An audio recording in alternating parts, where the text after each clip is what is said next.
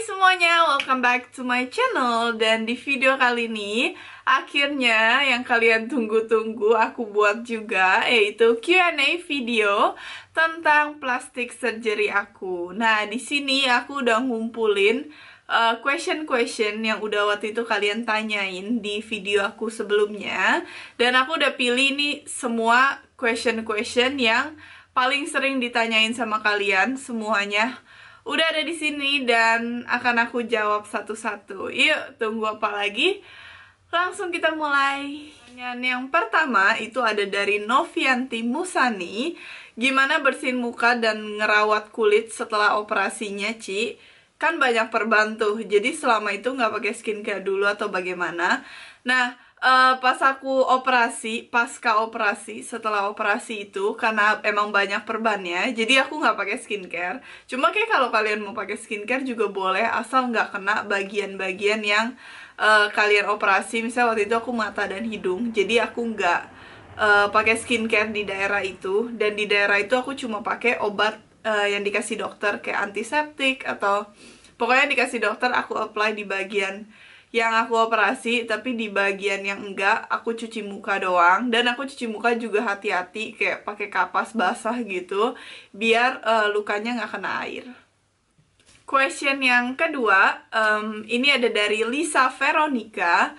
Bagian yang paling sakit dari keseluruhan oplas apakah? Nah, kalian kayak udah tahu kalau misalnya kalian nonton part ketiganya, dimana aku ngelepas jahitannya. Jadi itu menurut aku dari keseluruhan operasi aku, bagian itu yang paling sakit, iya. Jadi pas operasinya malah nggak sakit sama sekali, karena aku tidur, aku dibius, jadi aku nggak ngerasain apa-apa.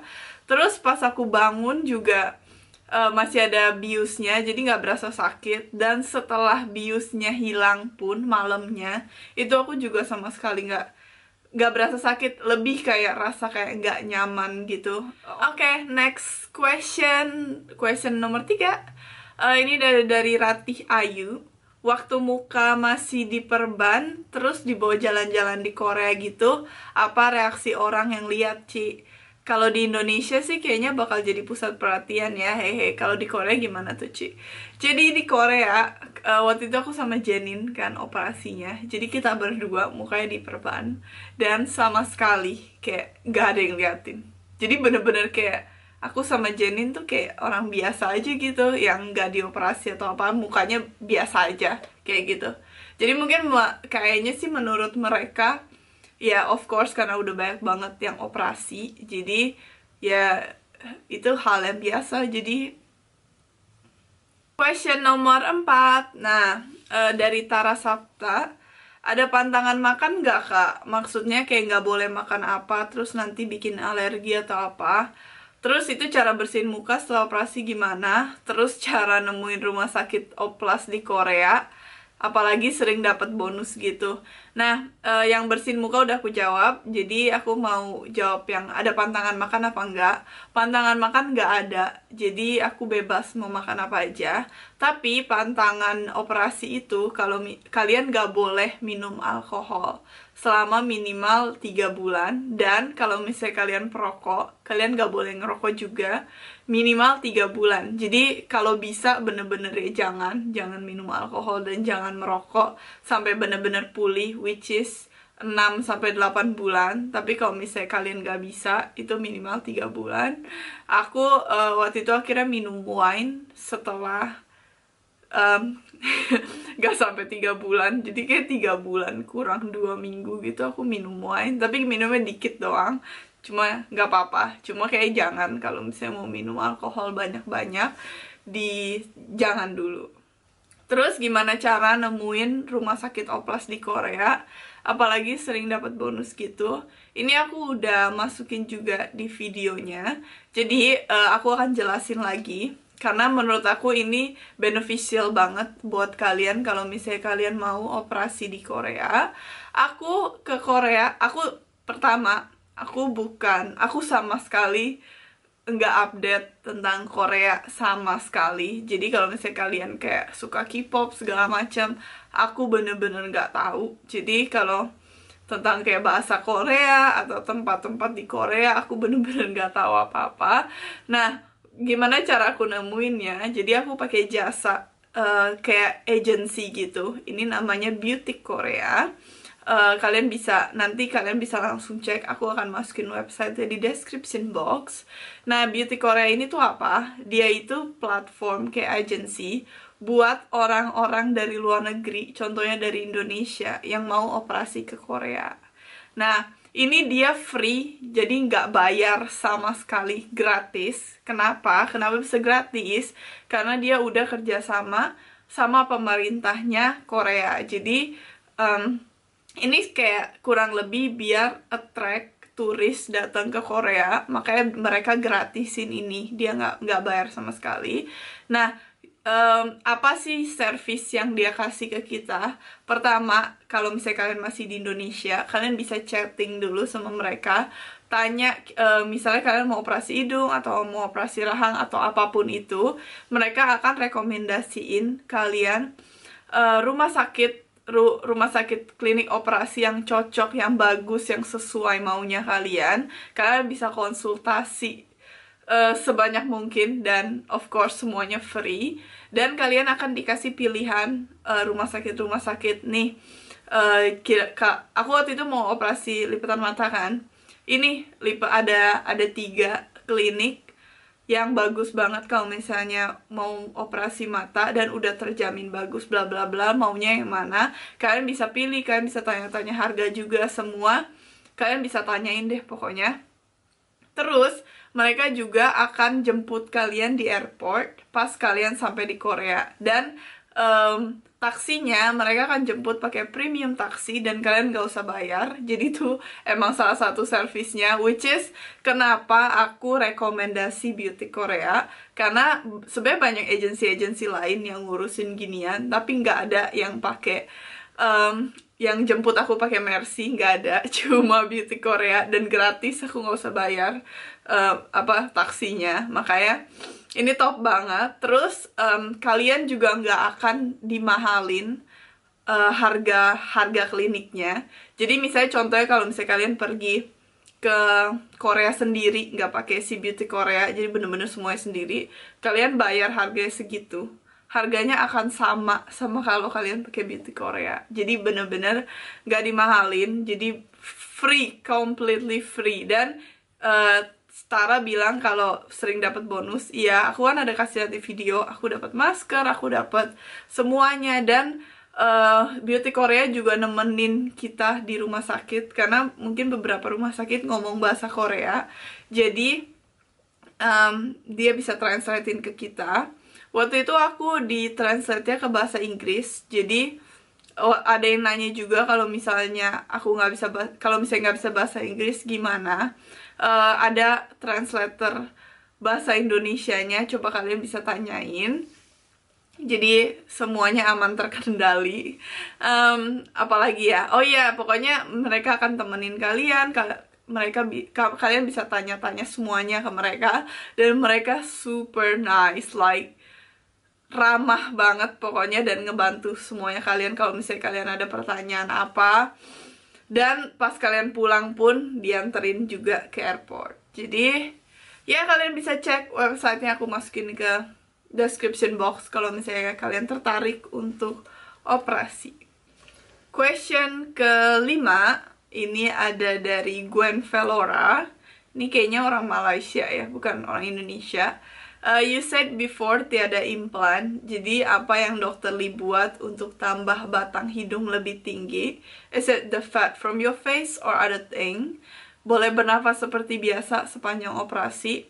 Nah, banyak yang bilang ke aku, banyak yang komen, netizen bilang muka aku nggak berubah banyak, atau hidungnya masih sama aja, dan semuanya. Karena kayaknya masih banyak yang salah paham sama operasi hidung aku. Jadi kalau yang kalian biasa tahu operasi hidung, itu kan diimplan biar tambah mancung. Jadi itu bukan yang aku lakuin. Jadi aku nggak nose job yang itu.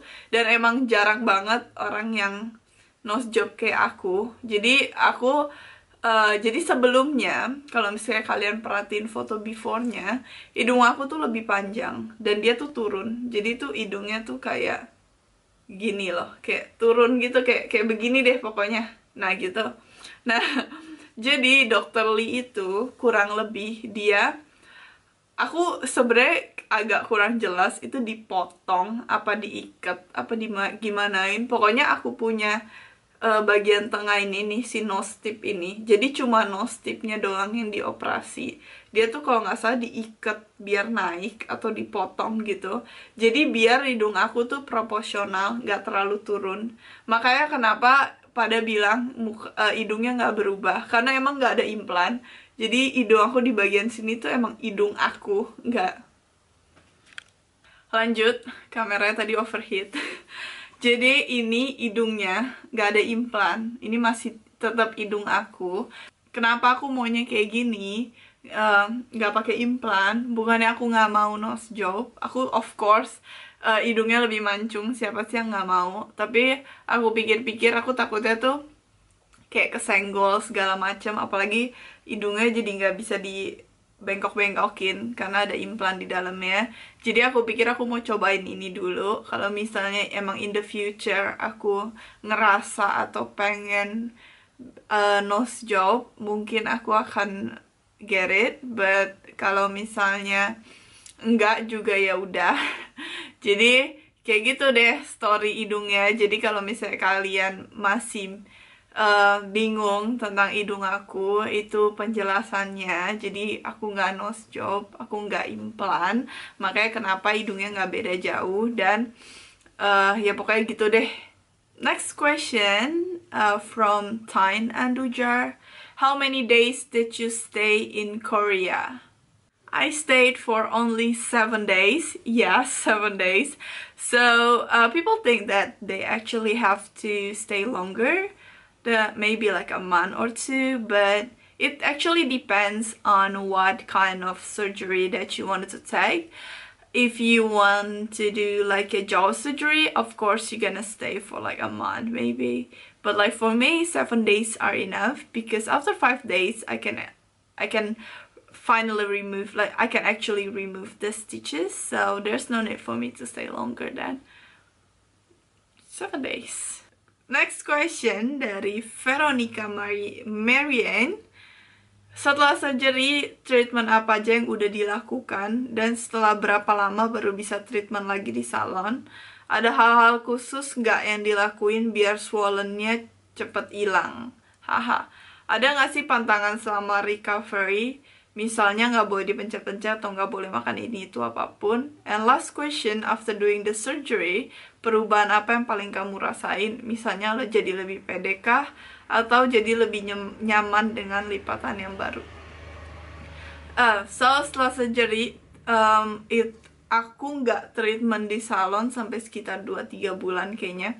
Itu sebenarnya karena aku ada fat graft. Jadi aku ngelakuin fat graft juga, which is disuntik lemak ke bagian pipi, jidat, sama dagu. Jadi kalau misalnya aku mau treatment muka kayak misalnya facial atau misalnya inject something segala macam, takutnya itu bikin fat graft aku hilang.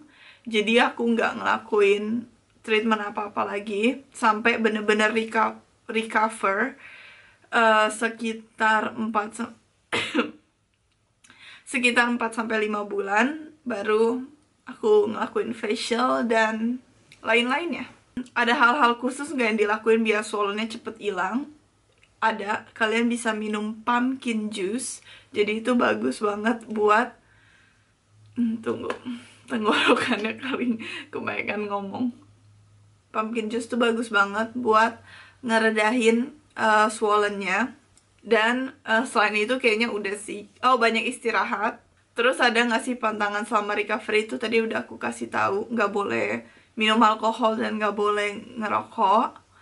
Terus last question, after doing the surgery, perubahan yang paling aku rasain, jadi lebih pede kah? Iya, pasti jadi lebih pede, karena aku akhirnya dapet yang aku mau kan. Aku mau double eyelid, lipatan mata yang baru. Jadi kalau misalnya kalian bilang mata aku nggak ada berubahnya, karena kalian mostly nggak pernah ketemu aku, jadi nggak pernah lihat langsung. Dan kalau di Instagram itu aku selalu pakai Scott double eyelid tape, makanya jadinya nggak kelihatan beda. Dan emang aku requestnya ke dokternya, aku mau mata aku masih sama seperti aku pakai double eyelid tape. Jadi biar aku nggak usah pakai double eyelid tape lagi. Gini deh hasilnya. Makanya orang bilang lagi nggak ada bedanya, nggak banyak berubah, karena emang sebelumnya di Instagram aku kan selalu pakai double eyelid tape. Terus sekarang udah nggak pakai double eyelid tape, tapi matanya masih sama. Jadi pokoknya kayak gitu. Question ke-9, Kak Sanli mau tanya, masih bisa kucek-kucek mata nggak sih? Serius nanya. Soalnya kan kalau kayak mata gatel, kayak pengen dikucek-kucek itu alamiah, kayak kena debu or else. Nah, kalau gatel gitu cara ngatasinnya gimana? Sama kalau misalnya flu, apakah masih bisa nyingsrit? Apa ya bahasa? Pokoknya buang cairan hidung pakai tisu gitu, Kak, karena kan itu ditekan. Thank you, Kak Sanli. Thank you. Dikucek-kucek of course bisa nih. Mau kencang-kencang juga bisa, cuma ini aku ada makeup jadi nggak mau kencang-kencang. Ini bisa dikucek-kucek mata kayak biasa, nggak ada masalah. Terus kalau misalnya flu masih bisa kayak gitu kan, nyingsrit ya itu namanya. Pokoknya ditekan gitu. Itu juga masih bisa, karena balik lagi hidung aku nggak implan. Tapi kayak kalau implan pun masih bisa. Coba kalian tanya Kak Janin. Oke, next question selanjutnya dari Novi Silaen. Pertanyaan, total biaya bisa tahan selamanya, nggak ada maintenance khusus nggak? Misalnya harus check up klinik berapa bulan? Total biaya akan aku jawab, udah aku simpen juga question ya.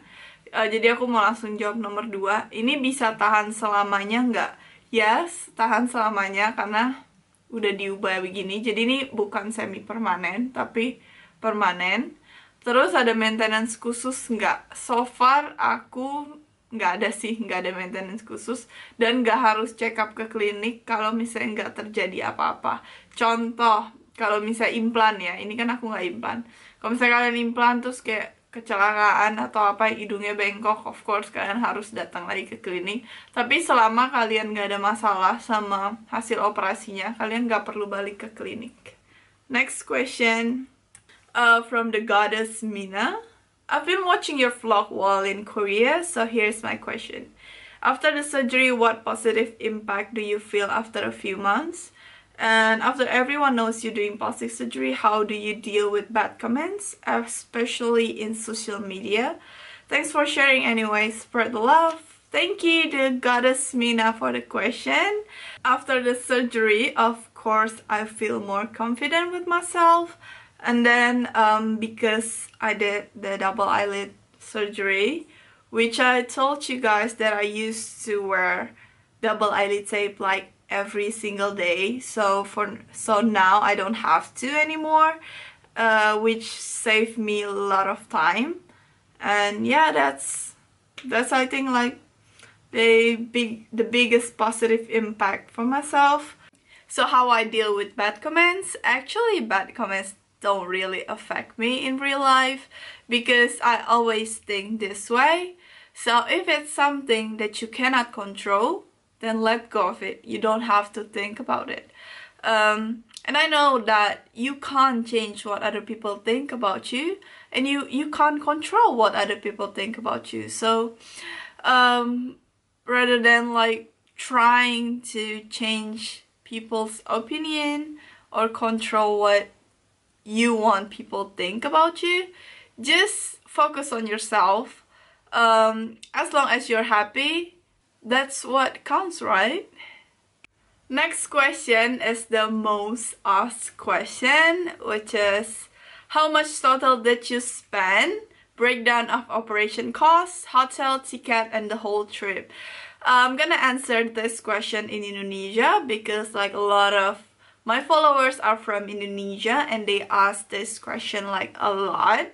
But I hope by the time I upload this video, I already have the subtitle here, so you guys who's not from Indonesia can understand what I'm saying.